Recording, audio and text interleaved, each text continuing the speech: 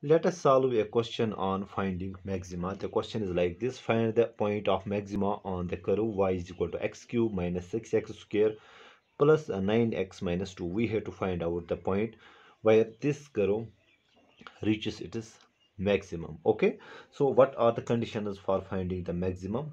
So first condition is, what we do, we just take the first derivative of this function, that means dy upon dx. We take the derivative with respect to x and set it equal to 0. Okay, and second condition is simply take the second derivative d square y upon dx square.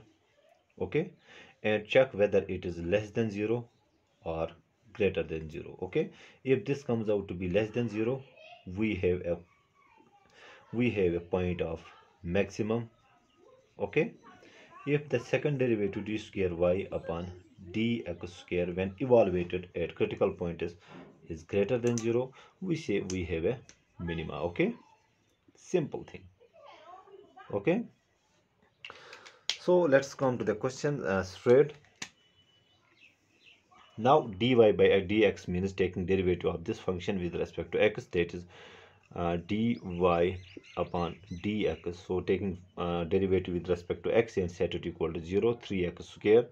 So we have 3x square, this 3 becomes coefficient and exponent is subtracted by 1 by power function rule, minus similarly 2 6 are 12, 12x plus derivative of x is 1, so we are left with 9 only, and derivative of constant is 0, and we set it equal to 0. Okay, now let us solve this very quadratic equation to say so. So we have 3x square minus 12x plus 9. Let us take 3 common. Okay, we can write it like this: x square minus 4x plus 3 is equal to 0. If I transpose this, it will become 0. So this 3 gets cancelled, or it vanishes here.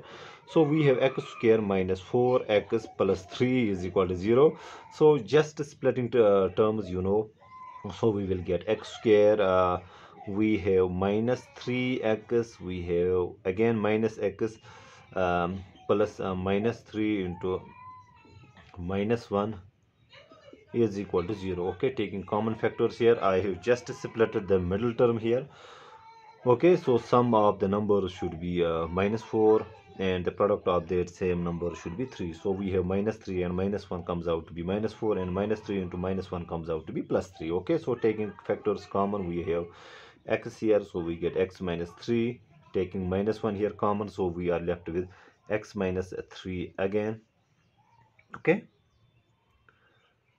if I take minus 1 here common, so we will get x minus 3, and we set it equal to 0 here. Okay, so this means either x minus 3 or x minus 1 is equal to 0. That means we got two values: x minus 3 is equal to 0, or x minus 1 is equal to 0. That gives us x is equal to, transposing it gives us 3 as the value of x, or x, if I transpose this minus 1, so this will become 1. Okay, so we got two critical points.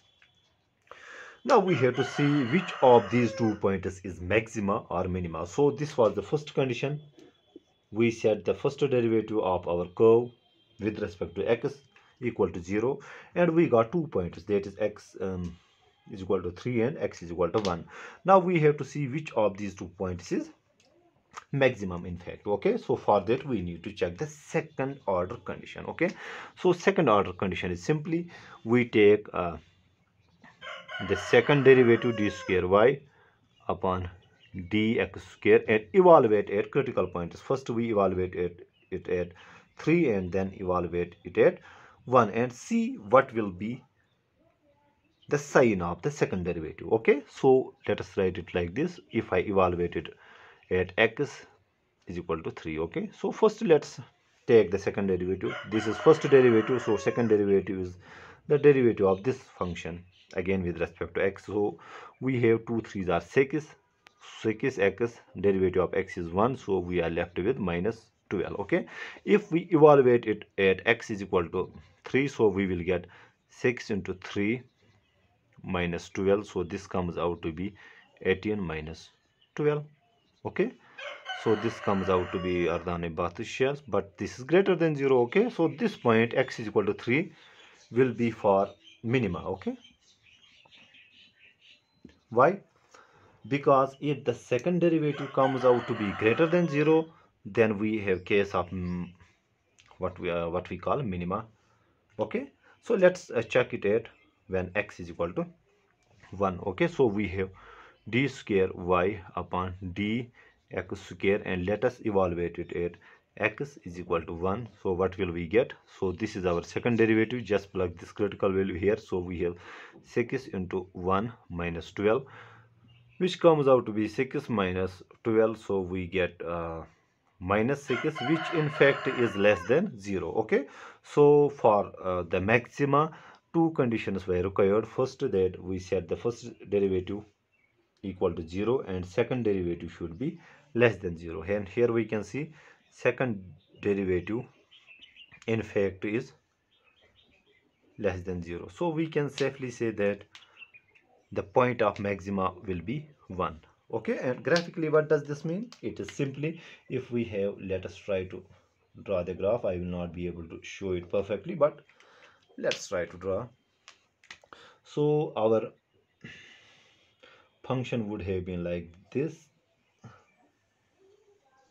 Okay, so we got 2 points. Okay, this is our curve, and we were told to find the maxima on this point. Okay, that means the point where the curve reaches its maximum. So this point, first we set first derivative equal to 0. So in this curve we have slope equal to 0 at 2 points. At this point we have slope is equal to 0, and at this point we have slope is equal to 0. Okay, now to differentiate which of these two is maxima or minima, we use the second order condition. If the second order derivative is less than 0, we have a case of maxima. And here we can see that we got second order derivative less than 0. Okay, when x was equal to 1, that means at this point, if this is our x and this is our y, so at x is equal to 1, our curve reaches at maxima. And this point here, this point is actually this 3. Okay, this is our minima and this is our maxima. Okay, simple. First we set first derivative equal to 0. Okay, to get slope is equal to 0, and to check whether the second derivative is, to see whether we have maxima or minima, we use the second derivative. Here we can see second derivative is greater than 0. That means after reaching minima, if the slope increases, then we say we have a minima. Similarly, if we reach here the slope is equal to 0, and after that if slope decreases, we have a case of maxima.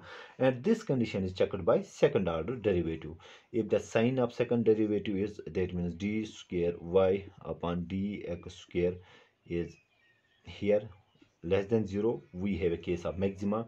And in this case d square y upon dx square is greater than 0, slope is increasing, so we have a case of minima. So the correct option to this question should be C part. Okay, I hope I make myself clear in this video. Thank you.